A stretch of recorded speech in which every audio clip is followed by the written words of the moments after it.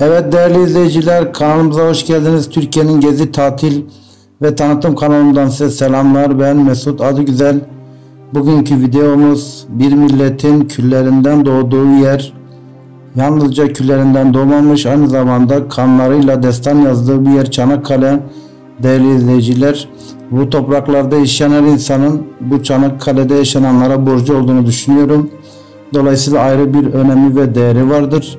Özellikle konu açılmışken küresel medyanın tüm var gücüyle insanları günübirlik yaşamaya ettiği, nereden geldiğini ve nereye gittiğini unutmaya çalışmasını inadına unutturmayacağız amacıyla bu videoyu hazırladım.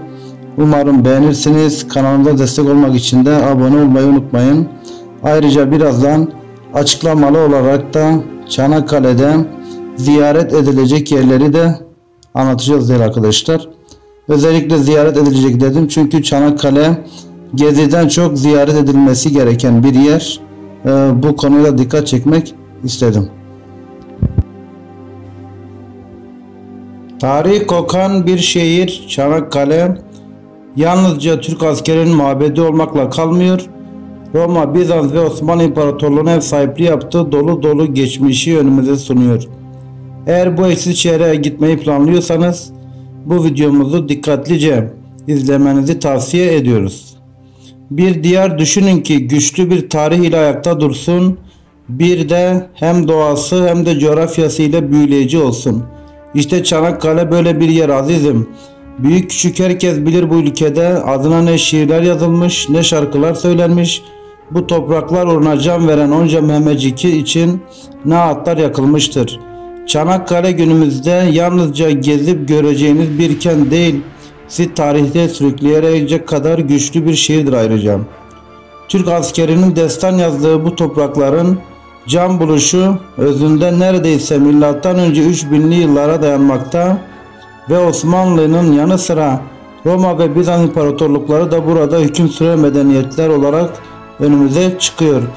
Kagolitik dönemi dahil yaşamın izleri olduğuna dair izler taşıyan bu topraklarda antik kentlerden tabi güzelliklere kadar uçsuz bucaksız bir keşif yolculuğu sizleri bekliyor. Bu açıdan bunca zengin bir miras sunarken Türkiye'nin en köklü şehirlerinden birini tanıtmak ve tarihe birebir tanık etmek için sizlere unutulmaz deneyim sağlayacak yerleri tanıtmaya başlayalım. Burası birinci sırada Çanakkale Şehitliği ve Şehitler Anıtı değerli arkadaşlar. Dünya Savaşı'nın gerçekleştiği 1915 yılında Çanakkale Muharebeleri'nde hayatını kaybeden Türk askerleri anısına yaptırılan Çanakkale Şehitliği ve Şehitler Anıtı ziyarete açıldığı 1960 yılından günümüze kadar tüm vatanseverleri ağırlıyor. İsmail Kurt, Feridun Kip ve Doğan Erginbaş tarafından tasarlanarak hayata geçirilen Şehitler Anıtı ise uzaktan bakıldığında Mehmetçik'in M harfini andırıyor. Burası Truva antik kenti değerli arkadaşlar. Çanakkale gezilecek yerler arasında başı çeken Truva antik kenti, İlyada ve Odise destanının yazarı Homeros'a ilham veren, varlığı neredeyse 3500 sene öncesine dayanan ve tarih boyunca tekrar inşa edilse de gizemini dün gibi koruyan tarihi bir durak olmasıyla öne çıkıyor. Dünya Kültür Mirası listesinde adını yazdıran Truva atına ev sahipliği yapan bu esrarengiz kente aynı zamanda Troya bölgesi de deniliyor. Burası değerli arkadaşlar Aynalı Çarşı. 1890 yılında inşa edilen Aynalı Çarşı Çanakkale türküsüne konu olmasıyla hafızalarda yer ediyor desek doğru olur. Geçmişte yalnızca beygir eşyalarının, süslerinin ve gözlüklerinin satıldığı bir çarşı ismine de ayna denilen bu gözlüklerden almakta. Ancak Aynalı Çarşı günümüzde yöresel hediyelik eşyaların satıldığı dükkanlara ev sahipliği yapıyor. Burası Kilitbahır Kalesi değil arkadaşlar. Fatih Sultan Mehmet tarafından yaptırılan ve hiç zarar görmeden ayakta durmayı başaran bir kaleye sahipliği yapan Kilitbahir, deniz kilidi anlamını taşımakta ve Gelibolu Yarımadası'nda konumlanan bir köy olarak gezilip görülmesini hak ediyor. Burası Conk Bayırı değil arkadaşlar.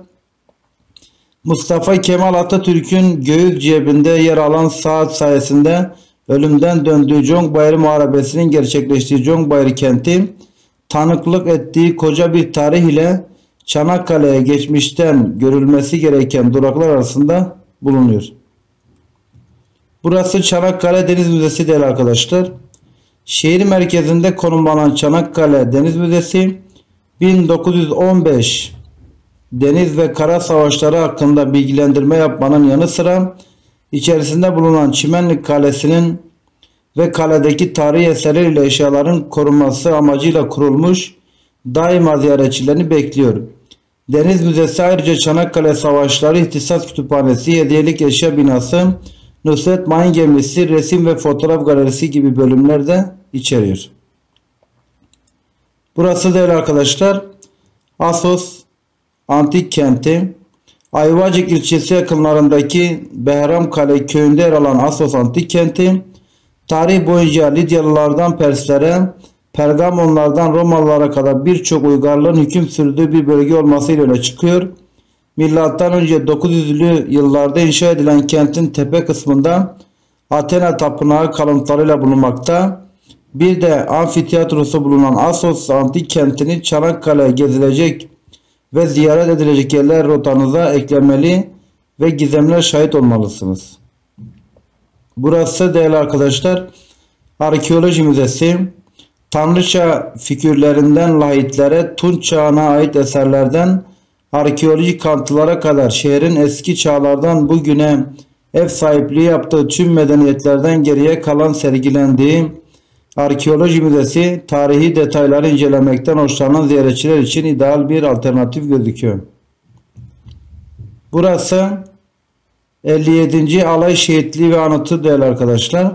Çanakkale Muharebeleri'nde Yarbay Hüseyin Avni Bey'in komutasındaki 628 kişinin şehit düştüğü 57. Alay askerleri anısına yapılan 57. Alay Şehitliği ziyarete açıldığı 1992 senesinden bu yana ziyaretçi akınına uğruyor.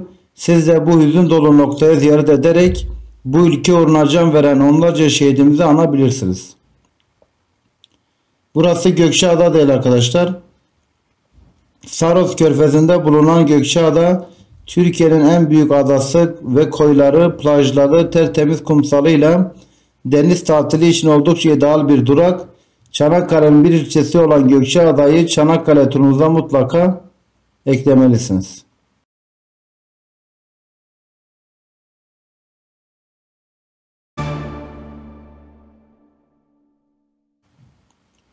Burası Seddülbahir Savaş Malzemeleri Müzesi'dir arkadaşlar.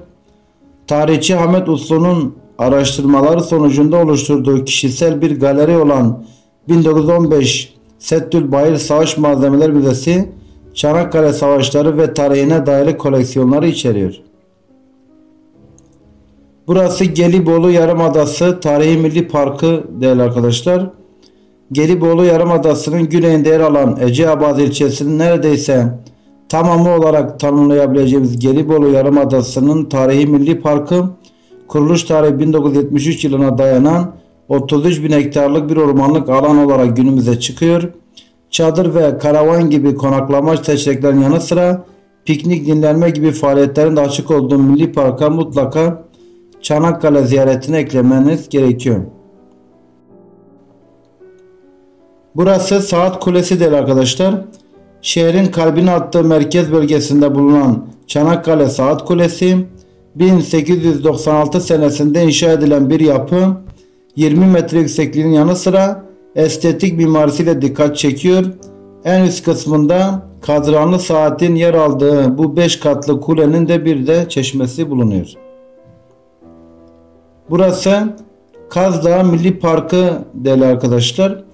İklimi, coğrafyası ve tertemiz havası ile Çanakkale'nin en güzel noktaları arasında bulunan Kaz Dağı Milli Parkı, piknik, doğa yürüyüşü, kamp gibi aktiviteler yapabileceğiniz bir tema parkı olarak da öne çıkıyor. Ayrıca ülkemizin akciğerleri olarak da biliniyor. Mitolojideki adı İda Dağı. Çanakkale'de ziyaret edilecek yerler arasında boyunca gezip görmeniz gereken önemli yerlerden bahsettik. Çanakkale yeterli zamanınız var ise Gelibolu Mevlevihanesi, Yeni Zelanda Anıtı, Dardanos Plajı, Anzak Koyu, Kabatepe Kumsalı, Akbaş Şehitliği, Zergana Plajı, Afrodit Kaplıcaları, Pariyon, Biga, Seyitonbaş Anıtı gibi bazı yerler de var arkadaşlar.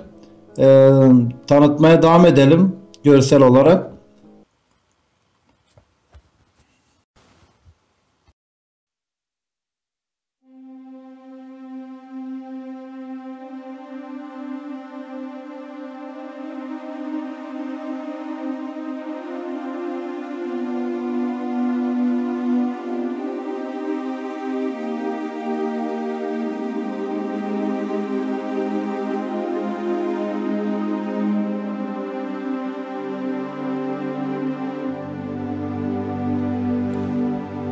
Evet değerli arkadaşlar, videomuzun sonuna geldik. Eğer bu videoyu beğendiyseniz ve yeni videolardan haberdar olmak istiyorsanız kanalımıza abone olmayı unutmayın. Hepinizi çok seviyoruz. Kendinize iyi bakın.